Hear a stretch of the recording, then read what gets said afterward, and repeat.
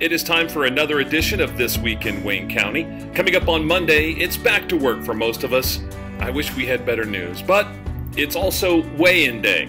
Time to assess where you are, where you want to go, and develop a plan to get there. Remember, you can do this. Richmond Common Council also meets. It's the first meeting with 4 new members.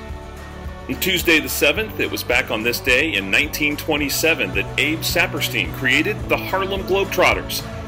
This American team of 5 players were some of the most famous to ever play basketball. They were also the best when they won the World Professional Basketball Tournament in 1940. On Wednesday the 8th, it's the first day a declaration of candidacy for a major political party primary nomination starts. So if you want to run for president, governor, or another elected office, you can start getting that process started on Wednesday.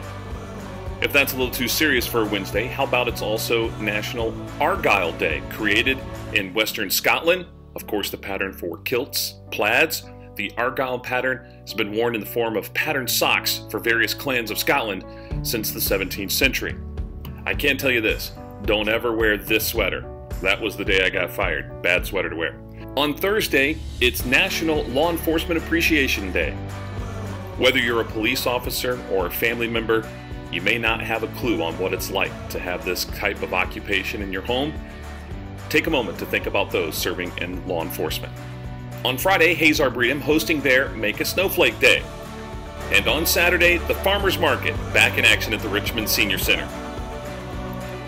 Make sure you check out On Vine Media for our must-attend event of the weekend, which we post on Thursday, and our daily debates, now sponsored by Phillips Drugs, your good neighbor pharmacy. Have a great week.